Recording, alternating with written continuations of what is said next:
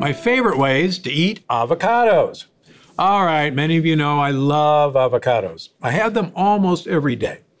Interestingly enough, there's actually more potassium in an avocado than there is in a banana, for all you potassium freaks out there. Now, there's multiple benefits from avocados. Studies show that when avocados are consumed with a meal, it dramatically increases the absorption of vitamins and minerals. And particularly that goes for a salad. You actually don't absorb the vitamins and minerals in salads very well. But studies show in humans that adding an avocado into the salad dramatically increases the nutrient absorption of those vitamins and minerals. Who knew?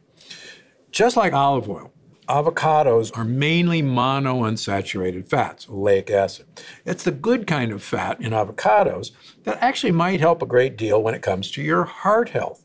Another great perk of eating avocados is their lutein and zeaxanthin content, which many of you know really helps with eyesight. And more we're learning that it helps with heart health as well. And shockingly, despite that avocados are mostly fat, they actually support weight loss. Studies have shown that adding an avocado a day to human volunteers improve weight loss as opposed to not having that avocado. Just remember, eating fat does not make you fat. So that's why I recommend eating one whole avocado a day. All right, so how are you going to eat that one avocado a day? Let's talk about some of my favorite ways of eating them. Well, first of all, eat it plain. I like sprinkling a little salt and pepper on an avocado and eating it plain. Drizzle it with olive oil. You get the fat and the feeling of being full, and you get the benefit of the fiber in the avocado and the polyphenols that are in the avocado and the olive oil. In fact, recently in Paris, I had a sliced avocado as my breakfast every day, and the waiters thought nothing of it. They didn't go, huh? And there it appeared, ready to go. If you need more flavor, try adding some of my miso sesame dressing. You can find the recipe in the Energy Paradox or on my website, and it's delicious on an avocado.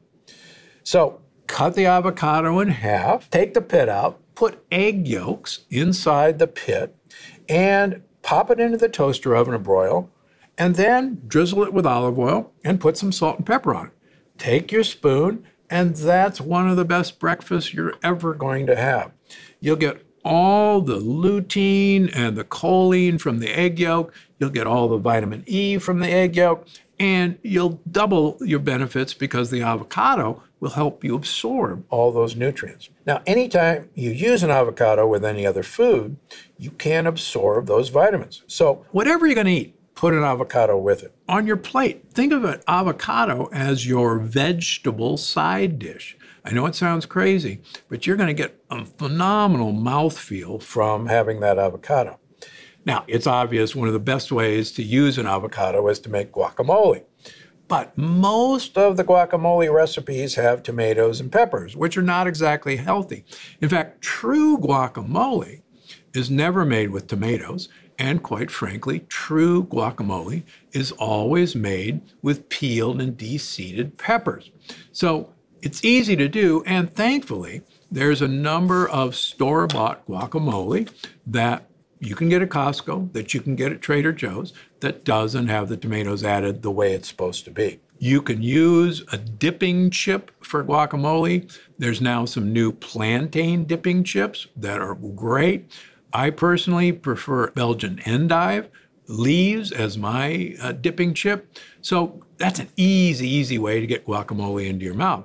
And don't forget, guacamole in itself is great on whatever meat dish that you're going to serve, whether it's chicken, whether it's fish, whether it's grass-fed beef. Put some guacamole on it. You'll absorb more nutrients anytime you use it. Here's another way.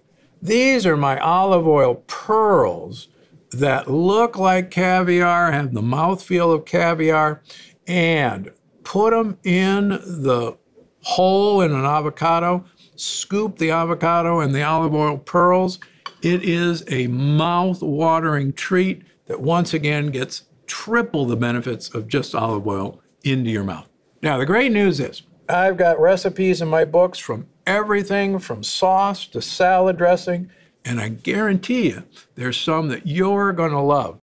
The next episode of the Dr. Gundry podcast is waiting for you now. So a half a cup of uncooked sorghum has 11 grams of protein. And that's a real protein powerhouse